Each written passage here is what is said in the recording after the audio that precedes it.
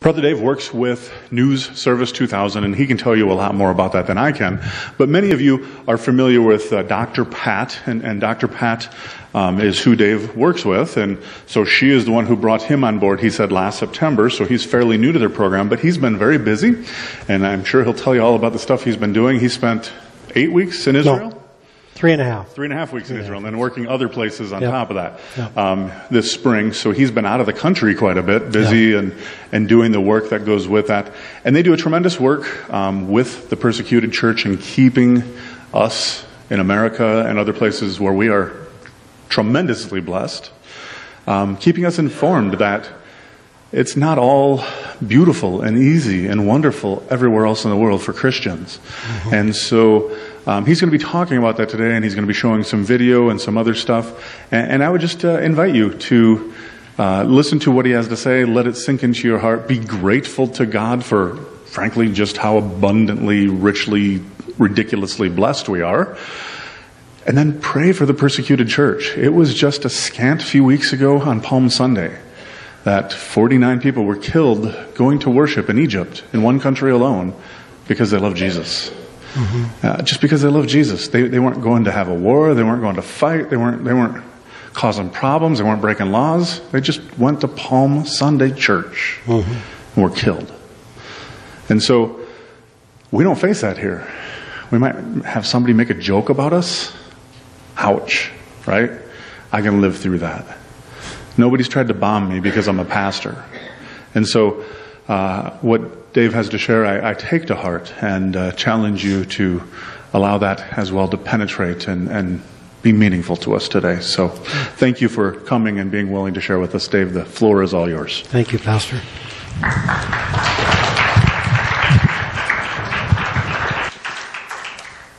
I want to start out just sharing a little bit about myself so that you know who I am. You know where my heart is. I would never say I was born a Christian because I understand, having worked with Child Evangelism Fellowship, that's not the way you become a Christian. But I can say I was born a Baptist General Conference person. And so your church is a lot like home to me. I have been in the Baptist church my entire life. And your worship team was wonderful this morning. I just want to say that. I travel around to a lot of different churches. And back at my home church in Superior, Wisconsin, we have a wonderful worship team. So when I'm away from my church, I miss it. This morning, I didn't miss it. I just want to say that. That was fantastic. And thank you. The other thing I wanted to share with you is that how important it was for me to get here today. I was at a conference. I was invited to the President's Gathering for the American Bible Society over the last 3 days, and actually it continues into today. And because I was speaking here, I left there yesterday.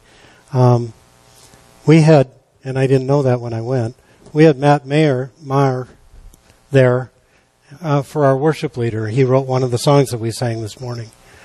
We also had Lee Strobel there as the guest speaker, and I didn't know he was going to be there. And I'm not one for dropping names, but when he was having breakfast right behind me, I was like, isn't there a movie about him?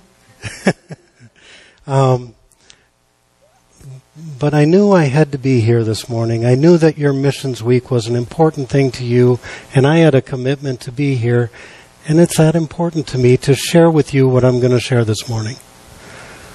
So let's open. I'm going to ask to open in a word of prayer. Heavenly Father, I just ask that you would bless us this morning. I pray that you would speak through me. I pray that your thoughts would be my thoughts and your words would be my words. And Lord, may we just have a blessed time of fellowship as a part of the body of Christ today. May everything we think, say, and do be glorifying to you. In your precious name, amen. I am going to share from the Word of God because I think people come to church to hear from the Word of God. I'm not going to give you an hour-long advertisement for what New Service 2000 is. Because God has laid something on my heart that I want to share with each one of you. Typically, when I'm asked to speak in a church, this is true, this goes back for a while now that I've been speaking in churches, I ask God, what should I share? And I start praying. And typically, it's something that God is laying on my own heart, something He's impressing on me that I need to change, that I need to fix, that I need to be aware of, that I also need to share with the body of Christ. And it's no different today, except that the message today is one that started stirring in my heart 2 years ago, 2.5 years ago. I was sitting in my church library, and I walked into your church library. Again, a real feeling of home as I looked at the titles of the books you have in there. But I was sitting in my church library, and God impressed on my heart. We had 20 minutes before church started. I'm one of those guys who likes to get to church early, and I'm sitting there, and God impressed on my heart to read the book of Haggai. I can't even say that I knew immediately where to turn to. I knew it was an Old Testament book. I knew it was one of the minor prophets, but it isn't a book that I had read much. And so I read the book of Haggai. It's a story about a prophet telling the people of Israel that God has said, it's time for you to complete the temple that you started 17 years ago. 2 chapters long, didn't take me long to read it. For the next month and a half, I read the book of Haggai almost daily. And as I read it, I asked the same questions. I worked for Child Evangelism Fellowship for 9 years as the Minnesota State Director. And when we teach children to read the Bible, we tell them to ask 3 questions. What does it say? What does it mean? And what is God saying to me? And so I asked those same questions about the book of Haggai. I didn't know what it was. Is it something in my life that had to change? Is it a sermon that had to be prepared? Is it a book that needed to be written? I didn't know what God was impressing upon my heart yet. And so I started looking into the temple that had to be rebuilt. And I started looking into the temple of God. Ultimately, what God was saying to me was something completely unexpected for me. And I'll share about that as we get toward the end of this service. But my searching for God's truth about the temple led me to other passages. And while Haggai was talking about the physical structure of the temple, since the time of Christ's death and resurrection, the temple of the living God resides within us. And so I'm going to share some of the scripture that God led me to as I was reading about the temple. I'm going to begin in Ephesians 2. Ephesians 2 verses 19 through 22.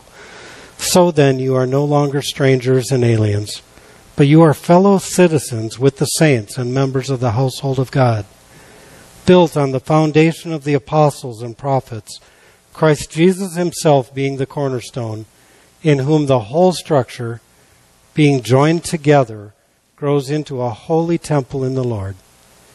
In him you also are being built together into a dwelling place for God by the Spirit. You know, many times growing up in a Baptist church in particular, I guess, I've heard that my body is the temple of God, that I need to be careful what I eat, what I watch, what I listen to, because my body is the temple of God and I should treat it with respect. But this passage goes even further. It says that we corporately are the temple of the living God. Whether we're within this body of believers here in Aitkin, Minnesota, or the body of believers that I worship with in Superior, Wisconsin, or the body of believers in Kenya, North Africa, the Middle East, the Far East, corporately we are being built into the temple of the living God.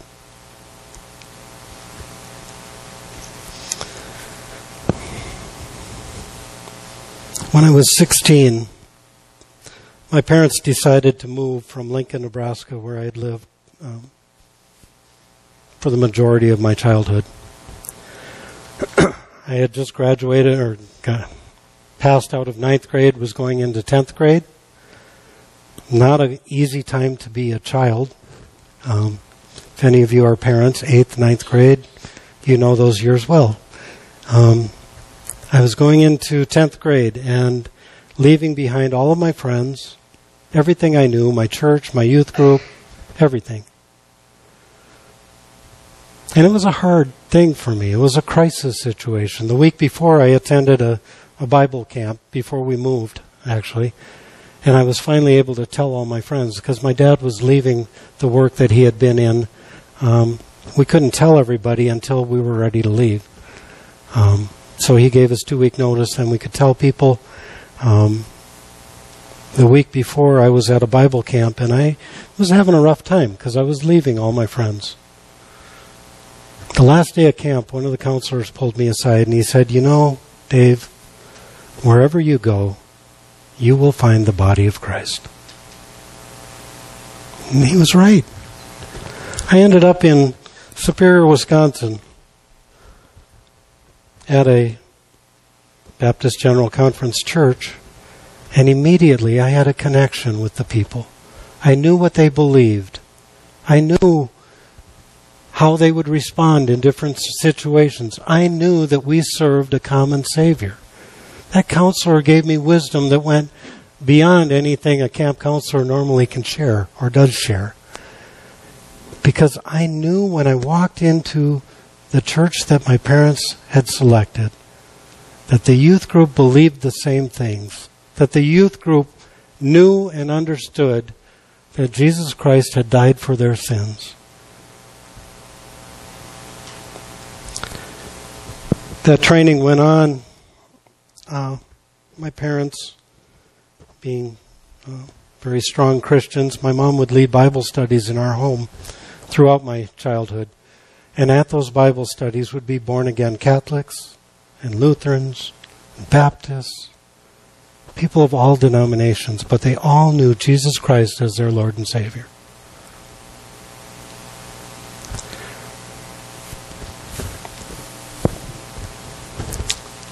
As I continued my study of the temple and now the body of Christ,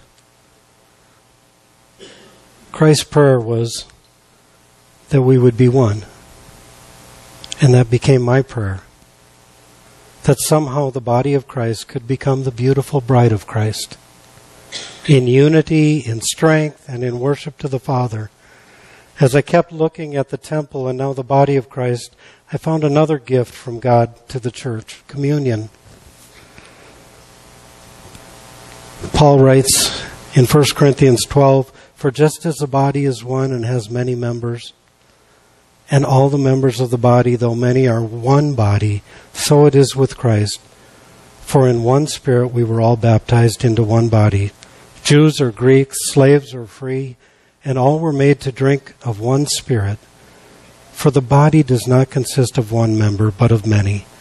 And then Paul talks about how all the parts are important. That the ear is no less important than the eye, or the foot is no less important than the hand. What is important is that they are all working together with the gifts and the blessings that God has put upon them. Because if my hand decides to do what it wants apart from the rest of my body, that could be a real problem, especially if I'm driving. The body of Christ is meant to work and operate as one. And yet we often don't do that. You know, when I was in Gaza,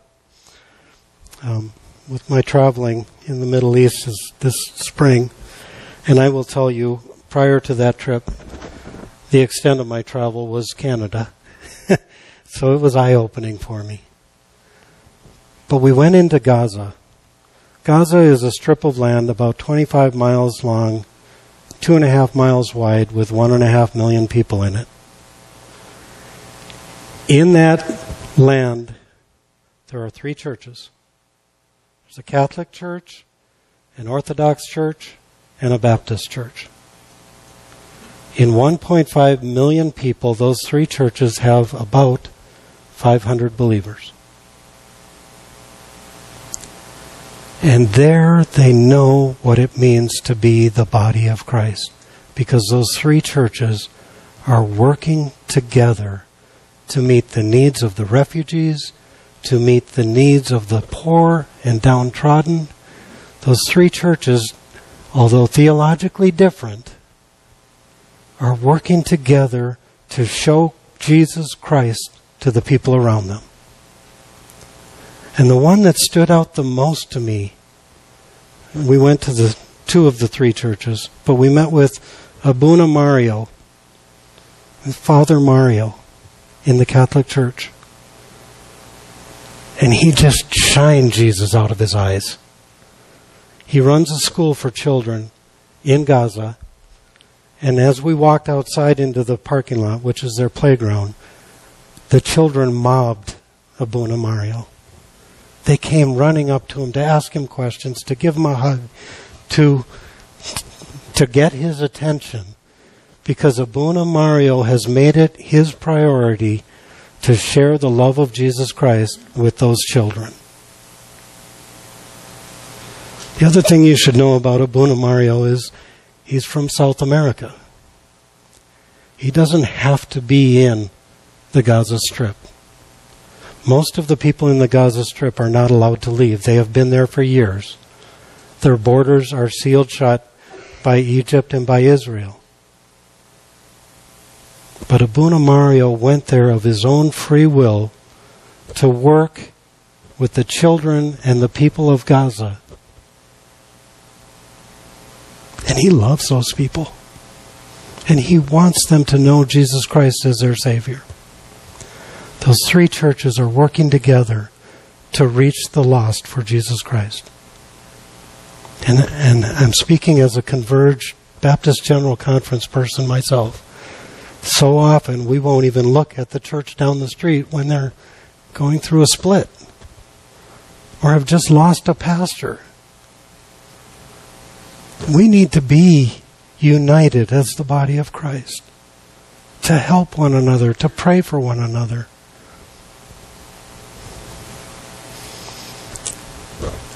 Got off track a little bit. I apologize for that.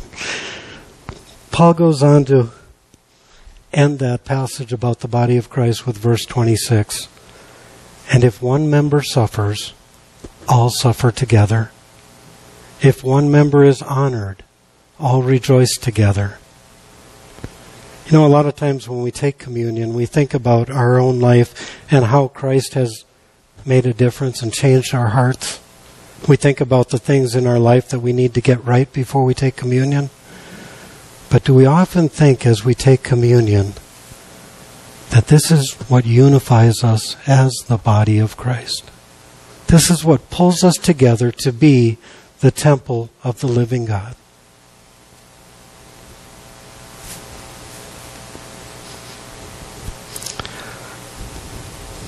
You see, we are one body, the body of Christ. And because we are the body of Christ, we are the temple of the living God. Not because God doesn't have a place to live. Because God chooses to reside within us. God desires us to know Him so intimately, corporately, and individually, that He chooses to reside within us.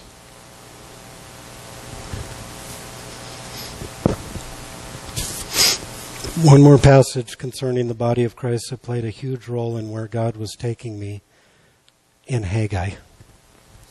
Hebrews 13:3.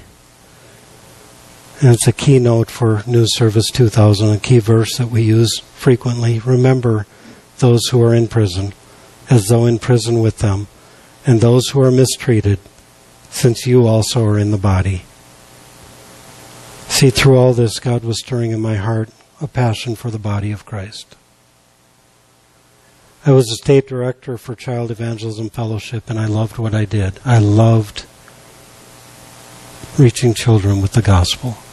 I loved sharing the ministry of CEF with churches. I get thrilled when I hear about VBS programs. Because children are also very deep in my heart. But God was stirring in my heart about the body of Christ and the unity that Christ prayed for. You know, right before his death, Christ prayed that they may be one just as you, Father, are in me and I in you, that they also may be in us, so that the world may believe that you have sent me. Those words hit me really hard. Does the world believe that Jesus Christ was sent by the Father? And if not, why not?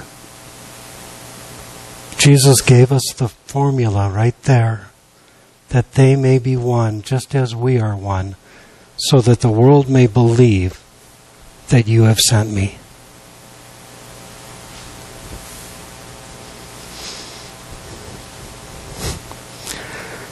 How important is our existence as the body of Christ, our unity, our care for one another? In Haggai, I began with this passage. Then the word of the Lord came by the hand of Haggai the prophet. Is it a time for you yourselves to dwell in your paneled houses, while this house lies in ruins? Now therefore, thus says the Lord of hosts, consider your ways. You have sown much, and you harvest little. You eat, but you never have enough. You drink, but you never have your fill. You clothe yourselves, but no one is warm. And those who earn wages does so to put them in bags with holes. Thus says the Lord of hosts, consider your ways. This little used book of the Bible has so much more that could be shared. The reasons why they had put off finishing the temple. The promises that God made to them that the temple that you will rebuild will be far greater than Solomon's temple. Not because it would be more splendid, but because within this temple, Jesus Christ would be.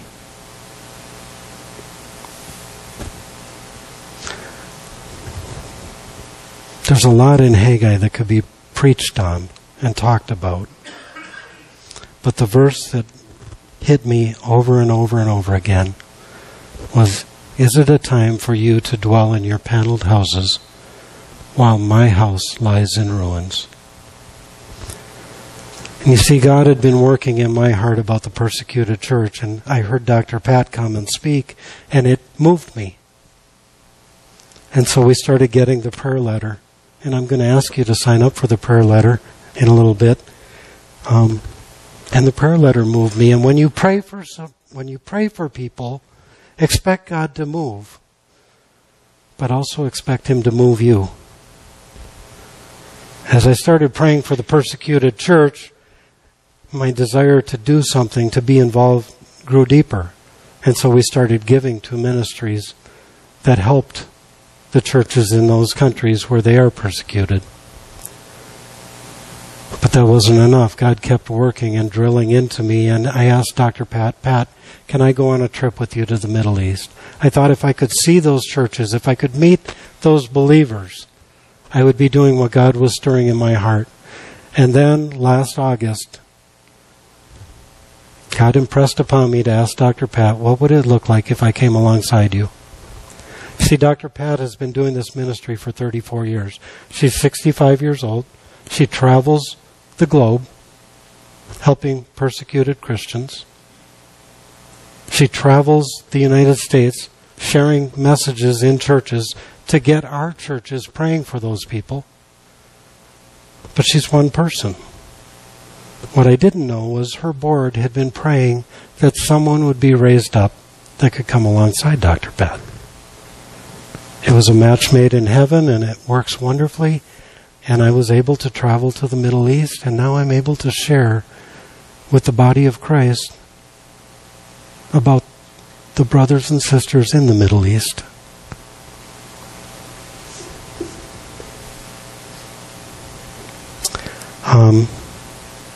That's what God was doing in my heart with the book of Haggai. And originally I thought the temple that lies in ruins, that's those persecuted Christians over there. They need help. We need to go over and encourage them and lift them up. And after I had traveled over there, after I've read the books that I've read, the joy of Christ is in those people. standing strong in their faith is not a problem that they have. I believe the temple that lies in ruins is our churches here in America. Because we need to become and take our place as the body of Christ that exists around the world. We need to be in prayer for our brothers and sisters who are struggling to share the gospel wherever they can, that aren't afraid to stand on a street corner even though they may be hauled into the police, even though they may be imprisoned or beaten, that aren't afraid to sneak a copy of the Bible across borders that don't allow them, that aren't afraid to open up their church doors on the Sunday Easter after the Palm Sunday bombings.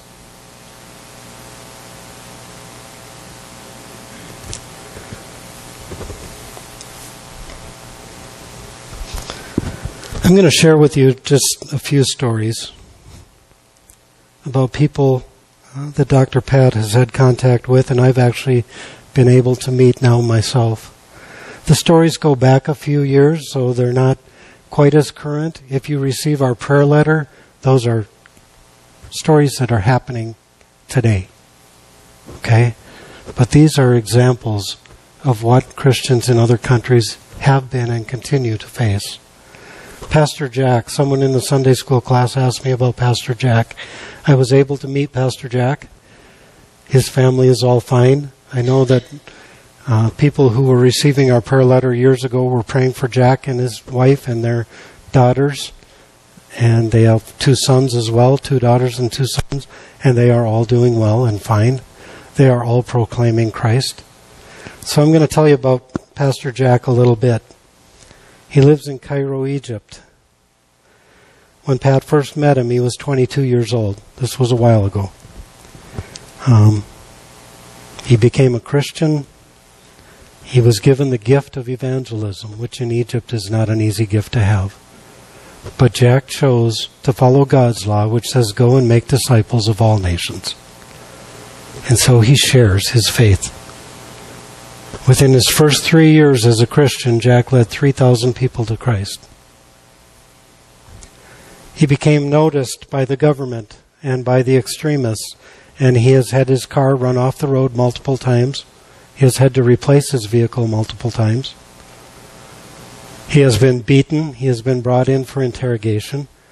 Pastor Jack knows what it means to have to stand firm in his faith. And yet he continues. When I was over there,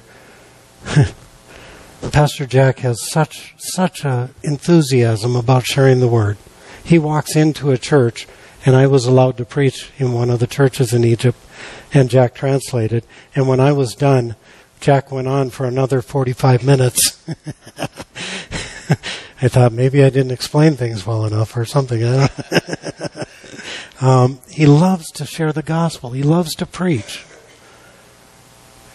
Even though he will be called in again, and he will be beaten again, and he will face persecution again, Jack continues to share Jesus Christ with the people around him. Next one I want to talk about is Jack's daughter.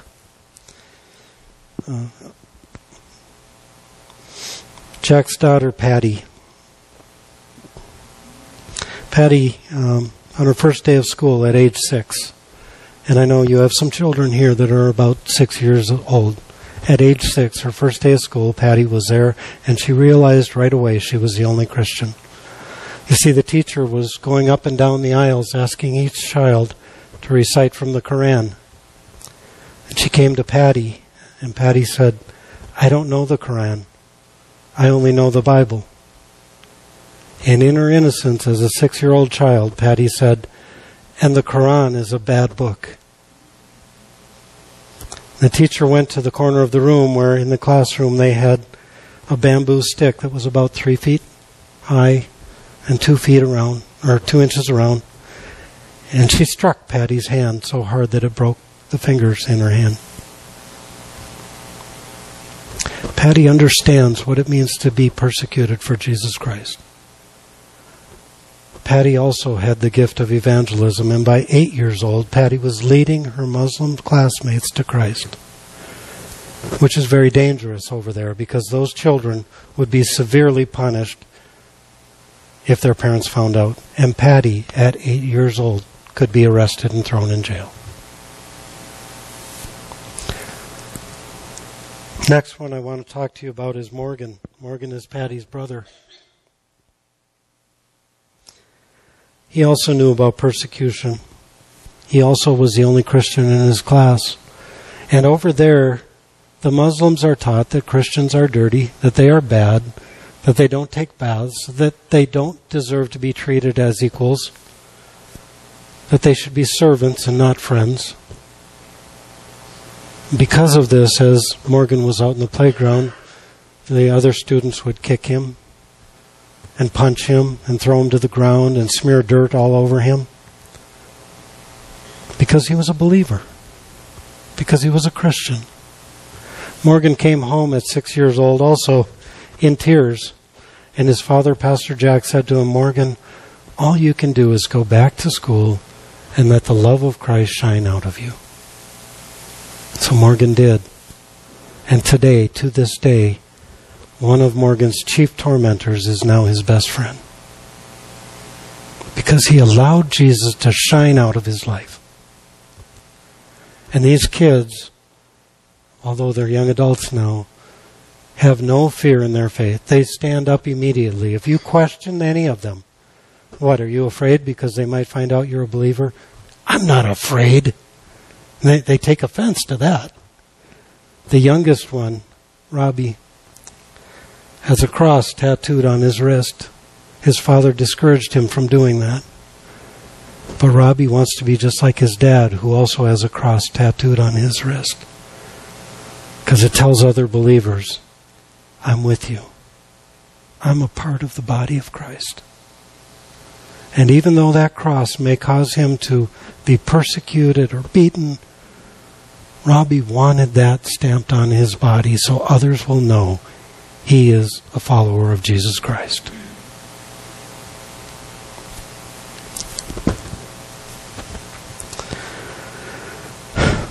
If you have the clipboards and haven't passed them around, I will tell you the clipboards are to receive our prayer letters. They're not fundraising mechanisms, they're prayer letters. We want the body of Christ united in praying for the body of Christ elsewhere. We send them out monthly. They have stories, many stories of what's currently going on. Primarily in the Middle East and North Africa, but also in other parts of the world. And we call them prayer letters because that's what they are. We want you to pray for the church. Write very clearly, if you could, please. I want to make sure that the new prayer letters get to you. And if you put in an email address, we do not send our prayer letters electronically because they contain sensitive information. The emails are only so we can send out special prayer requests that are needed, like after the bombings in Egypt. Okay? One more, maybe two. Alex was a young Christian man who was coming out of his apartment. Please pray for Alex. A Muslim neighbor came up and asked him, "Why are you a Christian?" Now, you are not supposed to evangelize or witness to Muslims. But if they ask you, you can answer. And so Alex did. He told the man what Christ had done in his own life. He told the man why he believed what he believed. A couple days later, Alex was picked up by the police. He was brought to a prison and thrown into a common cell with a bunch of other prisoners. And as the guards shut the door, they told the other prisoners he was witnessing to Muslims. The other prisoners started kicking him, hitting him, punching him. They injured his ribs for 4 hours. After 4 hours, the prisoners went over to the corner and got a bucket of human waste and poured it over Alex's head. And at that time, the guard came back to the room. They picked up Alex, they brought him to the chief of police, and the chief of police looked at Alex and said, I'm sorry, Alex, we arrested the wrong man. But remember Ali. Ali was the man who had asked him, why are you a Christian? The point was made, don't share your faith. But Alex continues to serve the risen Savior.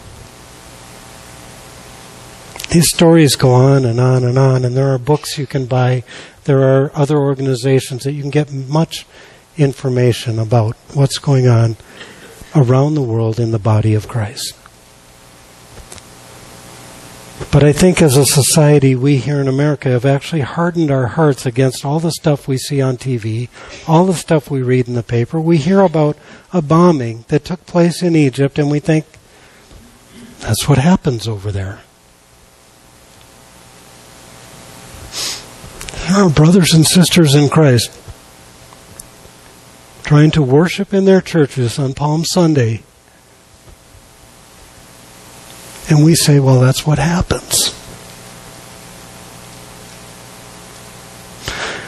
In the Bible it tells us, if you truly believe in Jesus Christ, you will be persecuted.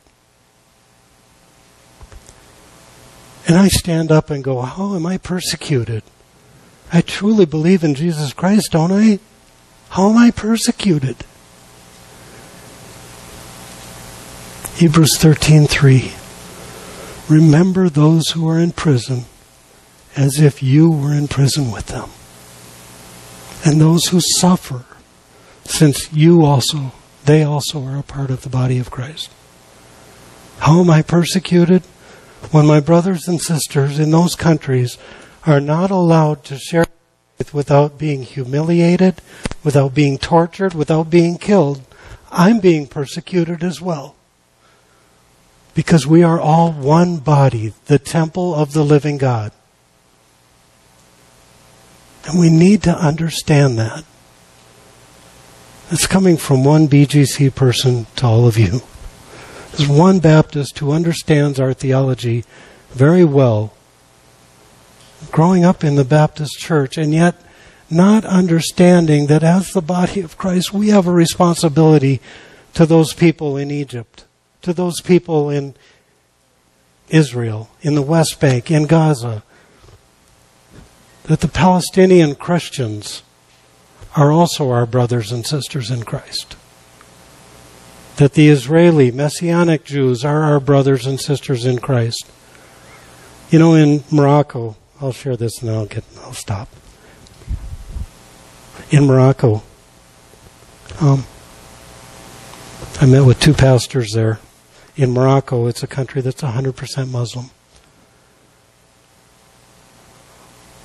And these two pastors were standing, they have the joy of the Lord. They sing hymns, they sing worship songs, they play guitar, they raise their hands and shout hallelujah. We were on top of one of their roofs, and one of them said that he believes that in Morocco, Islam will fail, and Christianity will become the main religion.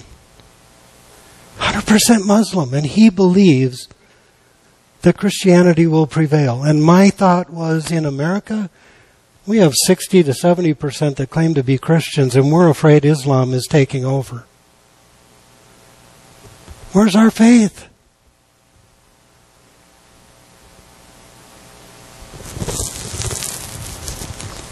Percent Muslim, and he believes that his sharing the gospel is going to lead to a revival in a country that's 100% Muslim.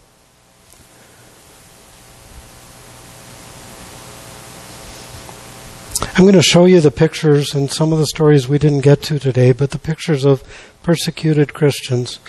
I would ask you to write down their names if you didn't already and pray for them. It's just a short video so that you have some faces to put with the stories. Hey, Pastor Chris here. Just wanted to follow up as the rest of that message ends fairly abruptly. We cannot post the video that Brother Dave was speaking about because it contains photos and information about some people who live in places where it is definitely not safe to be Christians. And therefore, we do not want to put their lives, their health, their well-being, or their church in jeopardy, so we will not include that video at the request of Brother Dave. But do be in prayer. Many men and women across this globe face persecution, do not have life as easy, cannot worship with the freedom that we have been afforded here in America. Give praise to God that we are free to worship. Thank a veteran. Be thankful for those who've put their lives on the line for us. And then celebrate and rejoice and take full advantage of your ability to worship Jesus Christ openly and freely wherever you want. So take advantage of it. Do not take that for granted. Celebrate, rejoice, praise God. He is good. And in the end, also, keep praying for the persecuted church. Pray for God's protection, for God's provision. And as much as anything, pray for their boldness, that they would thrive and multiply. That is indeed the greatest scenario. So thank you. Have a God-blessed day.